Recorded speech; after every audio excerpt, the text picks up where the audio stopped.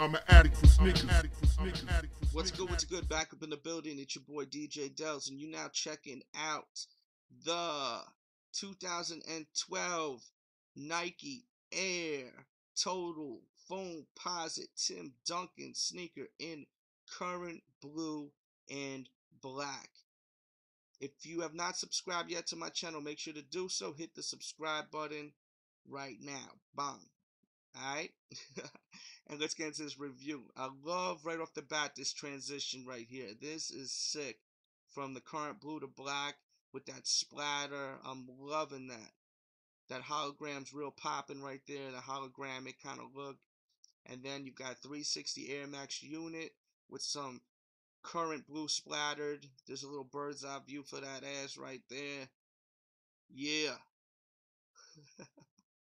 I like the toe. It kind of reminds me of Shredder from Ninja Turtles. I don't know if you guys see what I'm talking about, but it just kind of reminds me of the mask from this view right there. Here is the inner side of the shoe right here. This sneaker is a little pricey. It runs for $225, and it's a heavy sneaker too. If you guys are looking for a light sneaker, this is definitely not the sneaker for you. This has got some weight to it. It's a bulky, heavy shoe. Very comfortable though. I would go true to size if you're thinking about ordering it. There's the back with the force on the strap. Let me give you a look right now at the bottom of the shoe.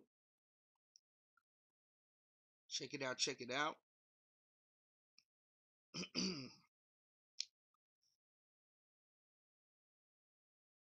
And then we back where we started.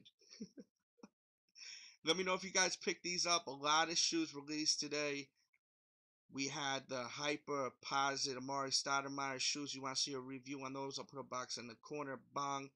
Also, the Air Jordan 9 Montana sneakers. Very disappointed I was not able to pick them up today. But you know what? I can't get every sneaker. And a lot of people say that, oh, you get every sneaker. Well, I did not get that one. I get a lot of them, but I did not get that one. Kind of sucks, but there's going to be another sneaker coming out. So it's on to the next one. With that said, make sure to check out my blog, thesneakeraddict.com. And with that said, I'll be back really